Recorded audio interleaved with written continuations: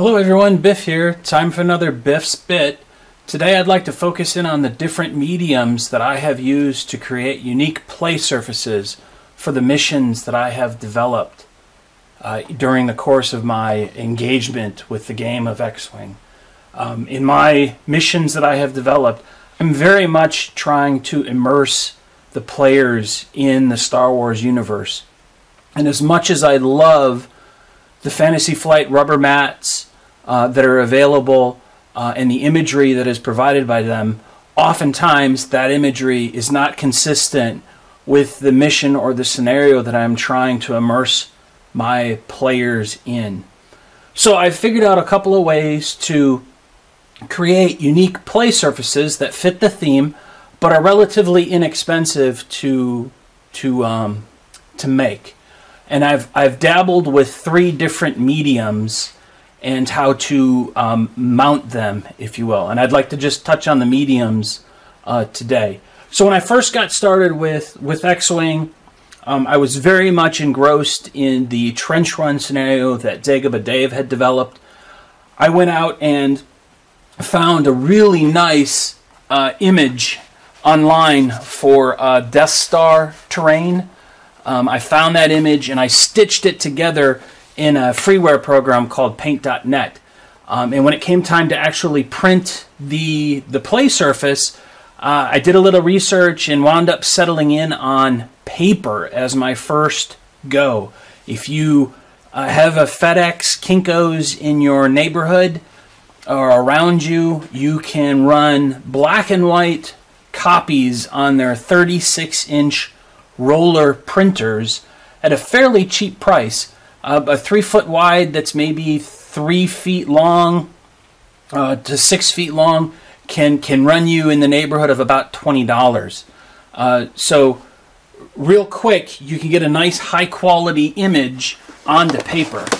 This is an example of a paper image. This one happens to be for my Imperial Star Destroyer scenario, but it's printed on just paper. It's black and white or grayscale printing, so it's really cheap. You can't really see the full width in the view, but it is 3 feet wide here. But again, this is a perfect surface to go ahead and put out on a table to play upon. One of the issues that I encountered with the paper is, storing it, you roll it up. It's hard to take that roll out of paper. You almost have to tack down the corners with tape or something, and after a while, the tape starts to eat away, and the paper itself isn't very resilient. So I took the next step in the evolution of my play surfaces. I took the printed paper and then wound up mounting it onto poster board. That made it a lot more durable. It was a little bit of a different challenge as far as how I'm going to transport it, but the durability definitely went up by mounting the simple paper printout onto poster board. After that, I wanted to get something ready for Gen Con, and I wanted that to be a very vibrant, colorful, if I could, play surface. So I investigated a couple of options at that point and settled in on, you might be surprised, fabric. I found an online store. It's called Fabric on Demand, that can take a custom image and print it onto fabric. They were very, very helpful in having me select the correct fabric, because there was some concern about shrinkage in the process of printing and washing the fabric. But they helped me tremendously on selecting the right fabric. And as you can see, you do get color print. But I wound up printing on the fabric, and that became a new medium. I was able to cut it out and use some adhesive to bond it onto the wooden surface that you see back here.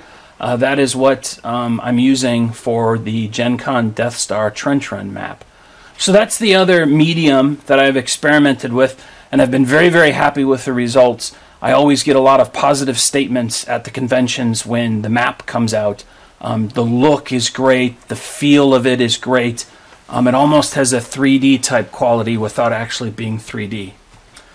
The last area that I started to dabble in with unique play surfaces has been printing on vinyl.